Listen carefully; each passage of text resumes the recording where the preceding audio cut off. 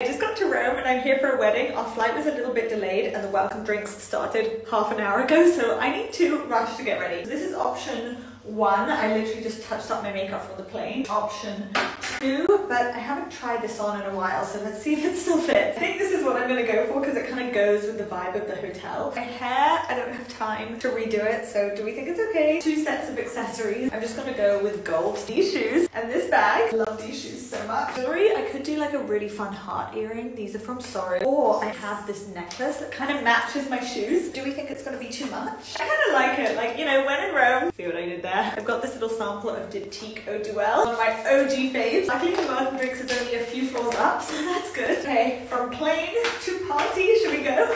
Oh my god, she's a princess!